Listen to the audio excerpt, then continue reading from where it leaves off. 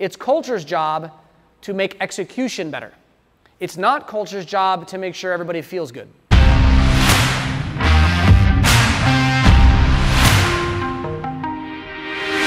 What moves people to action is emotion.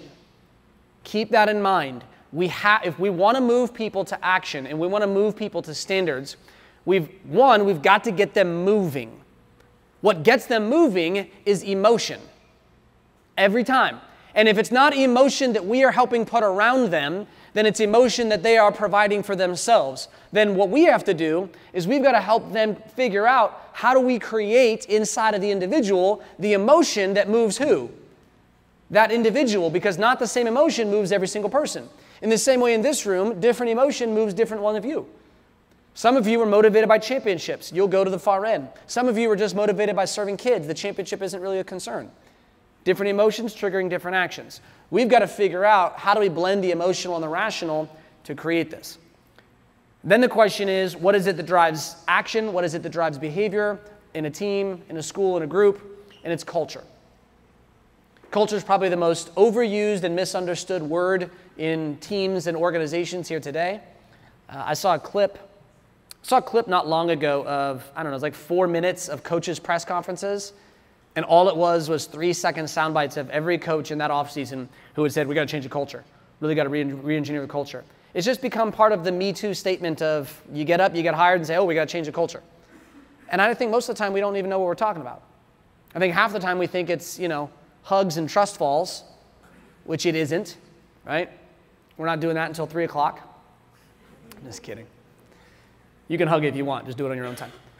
No, culture is about, and this is where I want to spend a bunch of time today, culture is about driving a belief system, a shared belief system that drives a very specific kind of behavior that both produces results and creates an experience other people want to be around. And this is the hardest part about culture in my observation. In my observation, the hardest part about culture is that we've misunderstood the purpose of culture, why culture exists.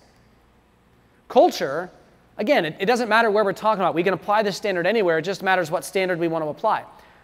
Culture is to help us execute the behaviors required to produce the results that we want. It's culture's job to make execution better. It's not culture's job to make sure everybody feels good. Huge difference. You talked about comfort, right? What happens if we make a culture where everybody has to be, I'm going to make sure you're not uncomfortable at all. What happens, right? Like, next thing you know, if I got to make sure you're never uncomfortable, that means I can't tell you the truth. And you can't tell me because you telling me the truth might make me a little uncomfortable.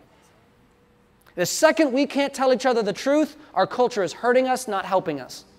A culture, and how about this? Not just a culture where we can't tell the truth, but in an environment where people can't tell the truth, if you feel compelled to tell the truth, you want to tell the truth, but you're what? Scared. You're scared. And when people are operating out of fear, what kind of culture do you have? One that doesn't work. The second you have a culture where people are afraid to speak up, we have a culture of fear, and we have a problem. That makes sense? Now, what that means is this. Don't confuse a culture of fear with a culture where nobody can feel uncomfortable. And I think this is where we've messed this up. A culture that is going to achieve at a high level, it has to make you uncomfortable. Like, it has to. Otherwise, our culture is gravitating towards the middle. And I put this up. A culture where nobody feels uncomfortable is a culture that sits right in the middle, where we get to hide. The top end is super uncomfortable. Thanks for watching this video. Remember to subscribe and click the bell for notifications so you don't ever miss a post.